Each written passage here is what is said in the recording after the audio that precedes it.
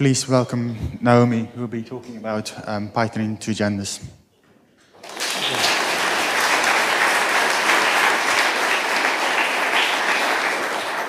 Okay, I'm going to assume that nobody in this talk has wandered in expecting something about meta classes or something like that. You probably know what this is about, so I'm going to launch into this. I want to start with a disclaimer or two. First disclaimer is that what I'm going to tell you is really based on my experiences, my life, my opinions. I am not particularly trying to speak for everybody else. I realize that there are many, many things that I will tell you that people in different groups will have in common with me. But I think it's also good to be aware that when you're dealing with any particular marginalized group, people tend to assume that if one person speaks, they're speaking for all, and that is definitely not true. I can't even claim to speak for all middle-aged trans women in tech from northern Chicago. I can't even do that. So that's disclaimer number one. Disclaimer number two is an unusual thing that I have to say. I've been speaking for all of my life. I love it. Time stands still. I can go on all day. Just ask my former students. This is a very difficult talk for me to give. I am acutely aware that I am giving a purely personal talk at a technical conference and am probably the only person to be doing that. I can, if I let my imagination go, think of at least 100 reasons why people would not only not want to hear this, but not want this talk to be given.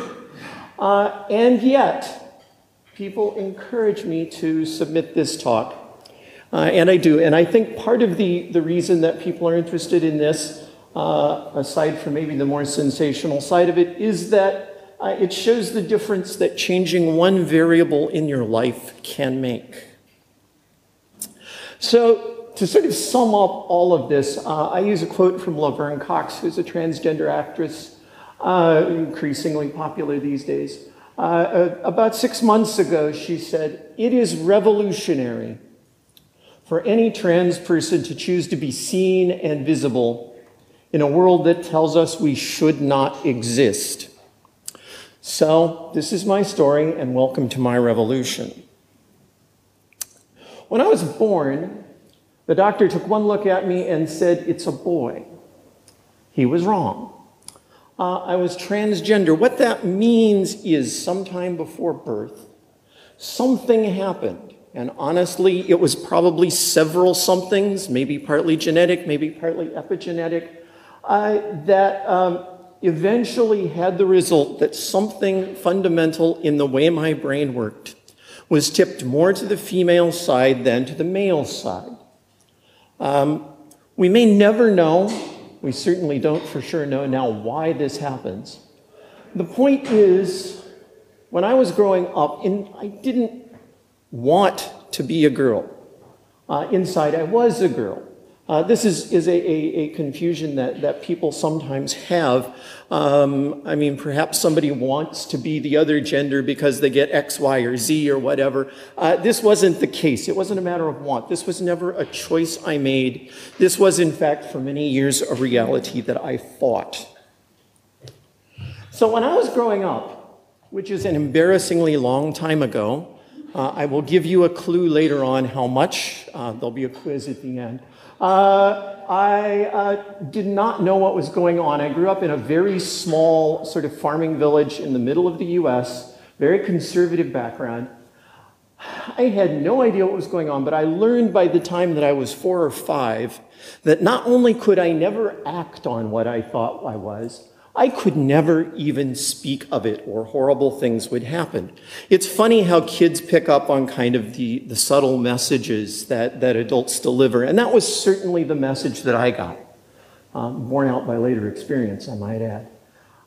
Then when I was 13, we actually got a magazine in the house that had, along with an address to Mr. President, who was actually President Nixon at the time, so that's your clue number one, and Steve McQueen looking, on all of his macho glory. There was an article on this very weird phenomenon called transsexuals, and I read this as a 13-year-old, and I saw that it was me, and I was terrified. I learned that all transsexuals are deeply troubled people who live extraordinarily complicated lives.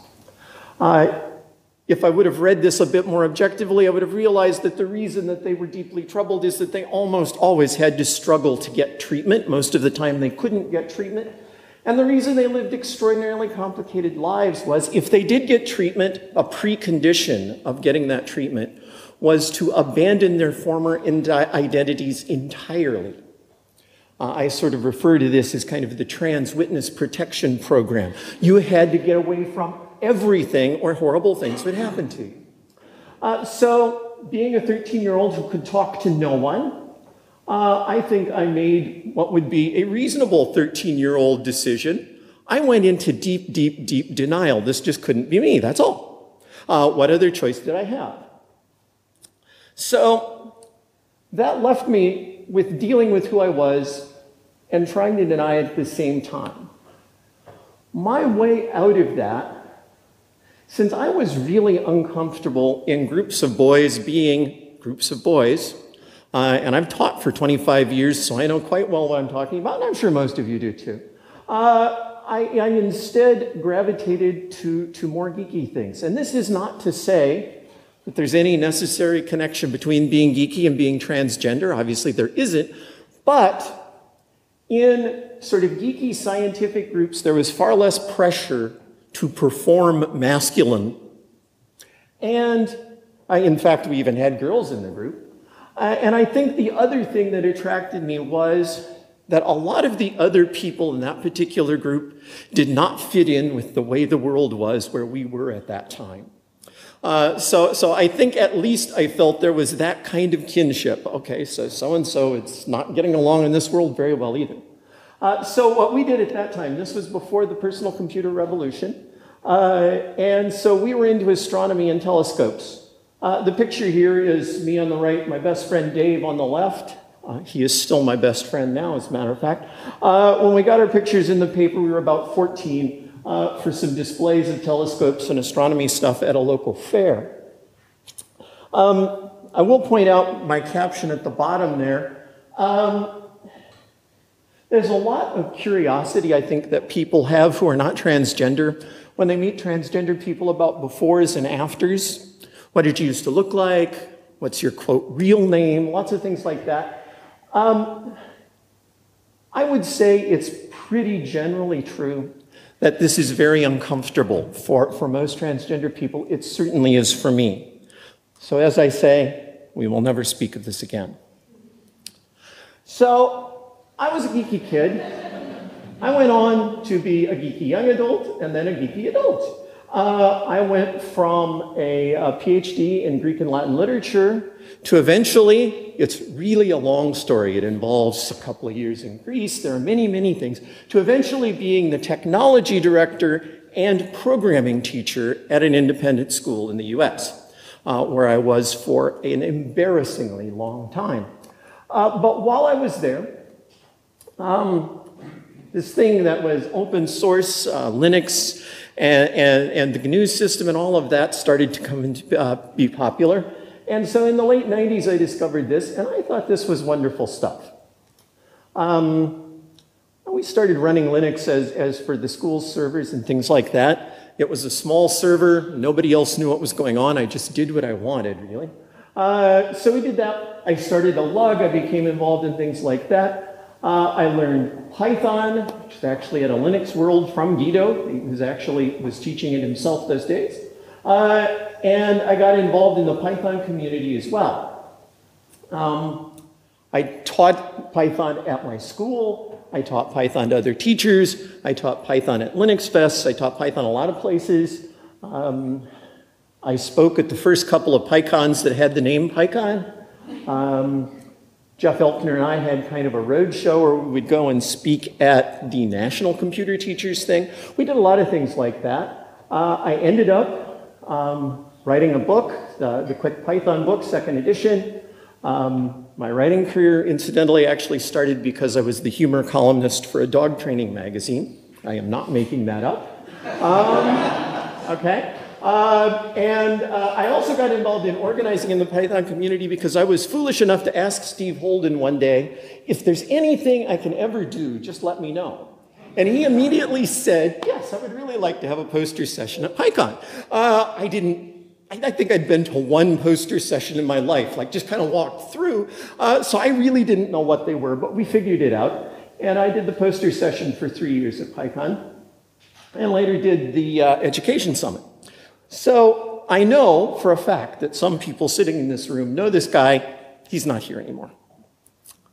So in a lot of ways, things were going well for me. And certainly my involvement in Python and the Python community was a part of what was going well for me. The thing is, even after all of these years of denial, and I tried everything that I could think of, I was still transgender. That hadn't changed. And it's really, really hard to explain this to somebody who has not been there. It's like your clothes always itch. It's like your shoes never fit. It's really, to me, like when you're trying to go to sleep because you know you've got a really big day the next day, and you're thinking about how much you'd better get to sleep because you've got a really big day the next day. And then you suddenly realize that all of your thinking about how much you need to sleep is keeping you from going to sleep. So you tell yourself you're not going to think about sleep anymore, you're just going to sleep. And then you catch yourself thinking about how much you need to go to sleep again, almost immediately. That is really the kind of feeling that you got. And it got to the point where I was telling myself if I could just hang on until I died, it would be okay. Okay? There was a problem with this, and that was I was not dying fast enough. Now, you may think that I'm exaggerating for the point of drama here. A recent survey of transgender people indicated that 41% of them had attempted suicide. Okay, now think about that. That's just the ones who survived to take the survey. Okay? So this is it's a higher number. And I do know that I have not talked to another transgender person who has transitioned after the age of 10, say, who did not come to this point where thinking that the only way this is going to end is if I die. Okay, that is very definite. And as I say, when you're not dying fast enough, that's an embarrassing position to be in. So eventually, I guess I got a dose of sanity or whatever. I realized the other option was to go ahead and transition. That is to stop fighting it and actually accept what was my truth rather than the truth that the world had been trying to tell me for all these years. The problem is, I remembered back when I was 13 reading that you had to give up everything in order to transition. And that would mean giving up the Python community, the talks, going to PyCon, the book, all of that stuff that was really very important to me. And I had, in fact, reached a point where I was willing to make that trade if that's what it took. But as things went on, I started to, I guess you could say I'm spoiled. I've always wanted to have it both ways rather than just one or the other. I always try to think, is there some way we can't manage to make this work out? So I started to think about how it is I might be able to keep those things that I valued and still transition. Would this even be possible? So one of the first things I thought about, and I think this shows the sort of the geek background, the first thing I did was check the paperwork, check the documentation, that sort of thing. I looked, and there were codes of conduct. I mean, PyCon had a code of conduct. It was, one of the leaders even when I was thinking about this. So that was reassuring. And then I talked to some people that I was working with on PyCon, and I sort of told them on the slide that this was what I was thinking about, what I was going to be doing, to see their reaction. And they were universally, surprisingly to me, very supportive. It did not seem to matter.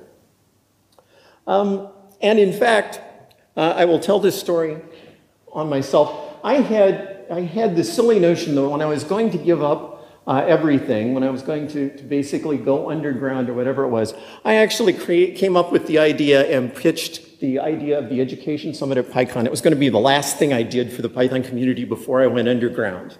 Okay, this sounds embarrassing when I tell it now. The problem is, as I started to approach transition, I realized there was no way I was going to last until PyCon and that Education Summit. So that was part of my motivation here in thinking, okay, how can I do this? I've really got a dilemma now. I can't give up this thing that I started, but I just can't wait. So as I thought about it, I decided that the way that I would do this, if I was going to do it, I would really have to be as absolutely open as possible. Because if I'm keeping everything, obviously we're connecting the two identities. There's no way you can possibly hide. It's got to be completely in the open. This took me some thinking to get my mind around and to come to terms with. But, in fact, I went ahead and that is exactly what I did. I think it was even before I formally transitioned. I actually taught at a Python workshop for women. I ended up speaking at some various conferences. We went to PyCon. We did the Education Summit, except it was no longer as a farewell thing. I didn't have to give that speech. I didn't have that speech written, so that was just as well. So it was all really went very well. And in fact, people, again, were surprisingly supportive. And, you know, this is not to say anything against other people. I think I was just in the sort of space in my head where I was really expecting everybody to hate it. And in fact, people didn't, and I was surprised and happy about that. I did discover, in fact, that the more open I was, the easier it seemed to be for myself and for everybody else. I think that was partly because that takes away the questions and the awkwardness if at least it's out there and we don't have to even discuss that anymore. This is a given. Let's discuss other things. And I would say that the final conclusion I came to here is that we talk a lot about diversity. I do believe that our commitment to diversity is real. Okay. So this should be the ending, right? Now, I'm talking fast, and it's nowhere near the ending. So, in fact, it is not all rainbows and unicorns. As a transgender woman in tech, I can tell you that I am almost always the only openly trans person in the room. There are a few exceptions to both of those. We've done some transgender hackathons in the States, which is really a blast because more than half of the people there are trans or genderqueer, and we're actually doing something. This isn't a complaining session or a whatever session. We're doing stuff. And then as the other part of it, the only openly trans person in the room, statistics would indicate that I am not the only trans person in this room. Let me put it that way. Whether or not that person is out or not. So there's that element sort of isolation. I am not real anymore. I guess not that I ever was. I never felt I was a real man. Now that you can find people on both the left and the right who will say I am not a real woman. In fact, in some people's minds, I have become a thing, a curiosity, or the punchline of a joke. I promise you that any joke that ends with, and she used to be a man, is not funny to me, okay? Don't even try. People are sometimes embarrassed to be seen with me. I mean, more so than before, right? I think they sort of think, oh, she's trans. If people realize that, what are they going to think of me? They might think you have diverse friends, just a guess. In many, many places, I don't have rights. I happen to be very carefully picking where I have rights, but many states in the US, many countries, I can even think of a continent that I really don't want to visit right now. I don't have rights. I have a much higher risk of violence and death than I did 5 years ago. Okay. Now, the bulk of the violence against trans people happens to be against trans women of color. So I have the privilege of not being subject to that. But still, if I get in a situation where violence is involved, it's probably going to go badly. I have lost friends. As it happens, tomorrow is the 40th reunion. Here's your big clue, all right? The 40th reunion of my high school class. Out of 75 people, 2 people are not invited. One of them is serving life in prison for murder. The other one is me. Most of my family no longer speaks to me. I gave up 25 years in teaching to move to a different career in order to transition. If you think there that I am being extreme, I would invite you to think about what would happen if one of the teachers in the school that your children are attending decided to transition and how your community would take that. So all of that is the price I pay to be who I am. I am now at a place where I would not change that if I could. It took me a while to get here, I have to admit.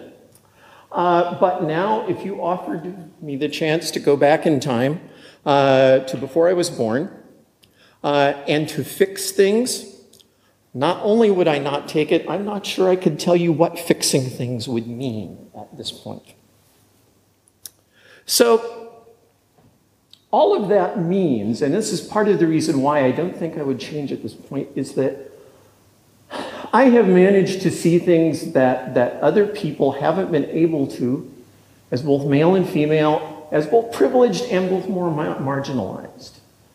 This gives you a perspective that I think many people just can never have.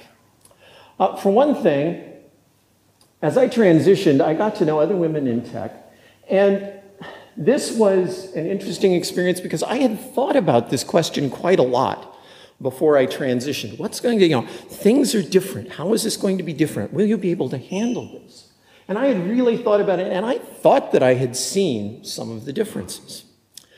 It is amazing how much I did not see until I actually got here, as it were. So I met some very, very smart women whose ability did not seem to be recognized. It was really shocking to me how much that was passed over. Also, and again, I mentioned this, that they did not always feel welcome. They did not always feel safe. One of the first times that I was in this situation, I remember thinking, wow, these people are getting a bad deal. And then almost immediately after that, I thought, yeah, and I am one of these people. So it was a different world, even though it was the same place that I thought I knew. And that was actually quite a shock. So I am now often the only woman in the room. It happened yesterday, as a matter of fact. I can no longer assume personal security as I did as a male. Gentlemen, you don't understand what exactly that is like. I mean, as a guy, you can pretty much go wherever you want, whenever you want. It's not the case for me anymore. I am now invisible. This one was one that I was not expecting. Out of all of my thinking about what was going to happen, I did not expect to be invisible, and I'll tell you what I mean by this. When I went to my first PyCon as a woman, I was worried about harassment for being a trans woman. Not that I really thought anybody would do it, but that was my concern. In fact, I was invisible in that every woman that I even knew slightly recognized me instantly. And pretty much all of the guys looked right through me. And it was really kind of a weird phenomenon. I would have to hi, and then they would jump as though I had materialized out of thin air. I am not making this up. I did it several times, and honestly, I'm pretty sure they're not here, but there are a couple of guys that I probably took advantage of this invisibility with more than I should have, but it was weird. But this was my introduction to the fact that in general, in our society, men are socialized not to pay attention to women in professional settings. And actually, afterwards, I looked around. There are many stories of this. This was not my discovery. I just hadn't known about it. Paradoxically, though, even though I'm invisible, I'm now in the class of people that is always judged by appearance. I mean, and this is just a truth. In fact, there are all kinds of double standards that didn't used to exist. This is more in the work world, as a matter of fact. I got this. I was told, I think it was referring even to the same like brief period of time or day or incident or whatever, I was told simultaneously I was too nice and I was too unapproachable. Okay, I honestly don't know how to do that. I wish, what does that mean? And a friend of mine has actually observed whenever you get double binds like this, you probably have a discriminatory system going on. This is not a fair situation. So what I take away from all of that is, in general, I have learned what it means to be marginalized. When I started out a few years ago, I was assumed to be a cisgender white male. That is not marginalized. That's what the system is designed for. I am no longer that. And it is a very different thing. And this is really what I learned. I mean, if you are a marginalized group, and these are some examples, what you need or what you want is special or extra. I just pick a random example, t-shirts that fit, just saying. You are never quite sure if you're welcome, at least that's the feeling that I have. And if you object or even just sort of point out something in the system, whatever that system might be, that is not doing you any good, you are quite likely to get sort of a lecture telling you not to be so angry because that's just hurting your cause. Yeah, I see somebody nodding back there. You should stop bullying people. Don't start a witch hunt. Or you're just asking for it. All of these things actually have come out of mailing list exchanges that I have been a part of. And honestly, I'm none of those things. I really doubt that we have ever had a witch hunt in the Python community. Whenever I hear that, I rather suspect that it's somebody who doesn't want to change their ways. So it's a very different place. And the thing is, this is really an important point. This is painfully clear if you're on the one side, and it is almost invisible if you're on the other side. I was interested in the keynote yesterday. There was a little bit of reference to diversity and its benefits. And I don't think that he took that nearly far enough. I work for a very old conservative industrial supply company. They are completely on board with the idea that diversity, including me, I'm the only out trans employee out of 16,000 people, but including me, that diversity is very important for the company. They are very committed to this because they believe that diverse people solve problems better, even if that diversity is not necessarily just limited to, say, one specific area. And they also know that if you are looking for skilled team members, or that they are precious. If you have them, you don't want to lose them. If you're interviewing them, you don't want them to go away. Okay, so all of that is the business case for diversity, and this is something that they will spew at you without even thinking about it. This is something they have internalized. So I would argue, and as I say, it was touched on yesterday, although I don't think you went far enough, that in the open source Python community, the same business case should hold. And beyond that, philosophically, since we were talking about being open all the time, I think that also must necessarily imply inclusion and diversity. So, just about to wrap up here, I asked the question, what do we want or need? Again, I cannot speak for everybody, so that's why that "we" is in quotes. But in general, to get you to get us to shut up, I have one more slide after this. Yeah, I know. I knew this was going to happen. We need to understand that everybody is different in a whole bunch of unrelated ways. So the fact that I'm transgender does not mean anything about the other pieces of me. Okay? The fact that I am, it means no more about me essentially than I'm American, that I'm this tall, that whatever. Those are all unrelated things. If we have that in our mind rather than trying to chunk people, I think that would help. Listen, when people who are marginalized tell you what it's like, take their word for it. They're not making it up. You have to listen the harder, the more you think they're making it up. Codes of conduct matter. If you have a code of conduct that says, trust us, we're all nice guys. That is worthless. That's an insult to the idea of a code of conduct. I have seen codes of conduct like that. That would make me go the other way. Outreach matters. Just saying we're open to everyone does not bring in those people who think that you have been ignoring them all this time. They're not going to believe you if you just tell them. You need personal contact to get people drawn in. Allies matter. I have been undercover as a straight cisgender male for a long, long time.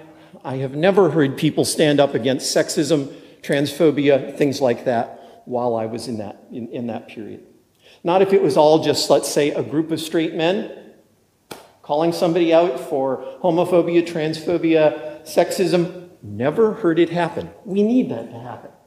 And we need places where people feel safe and secure. So this is my final thing. Let's mean it when we talk about open and fair and inclusive. We have still a ways to go. Okay, well, thank you. Don't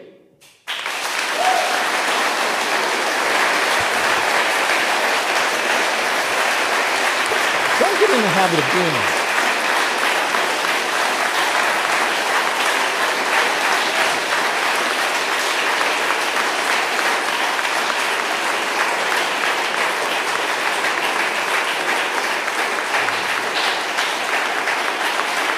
Yes.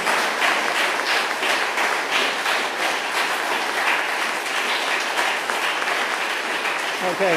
I don't have an encore, but I will hang around if anybody has questions.